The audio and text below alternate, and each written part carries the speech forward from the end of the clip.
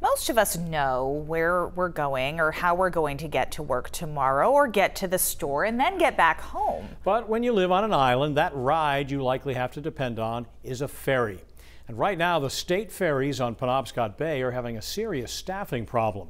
That has meant, in some cases, scheduled ferry runs are being canceled. And as News Center Maine's John Carrigan reports, it's just the latest big challenge for the Maine Department of Transportation. A ferry may be just a boat, but for those living on islands, it's basically a moving bridge, their lifeline to the mainland.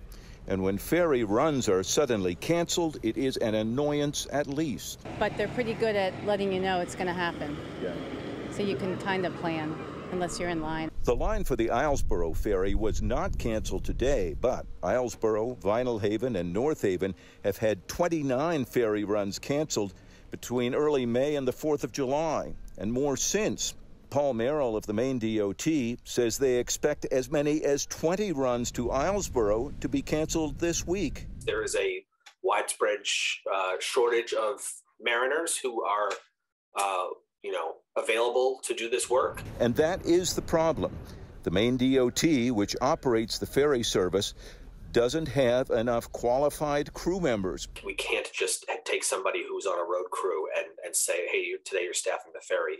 It wouldn't be safe. It wouldn't be legal. Islesboro Town Manager Janet Anderson says some people get angry. I appreciate how everyone feels and are bothered by them, especially truckers and people go off every day. You know, it is. But I mean, I've heard about it from Vinyl Haven, North Haven.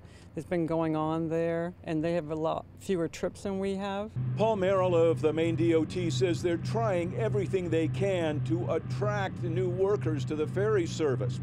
But the able-bodied and ordinary seaman positions are tough to fill. He says pay is an issue, and that's dictated by the union contract. But otherwise, like just about every business in Maine, they continue to struggle to find enough workers.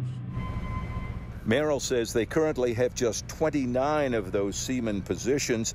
They are working now to hire 9 more. He says some retirees have stepped in to help out, but they simply need more people. And in some cases, we are one sick call away from not having a crew to staff a ferry run, and when that happens, we do have to cancel. We don't like doing that. It is the last thing we want to do. Until they find those new hires, islanders may simply need to stock up and plan ahead, even more than they already do.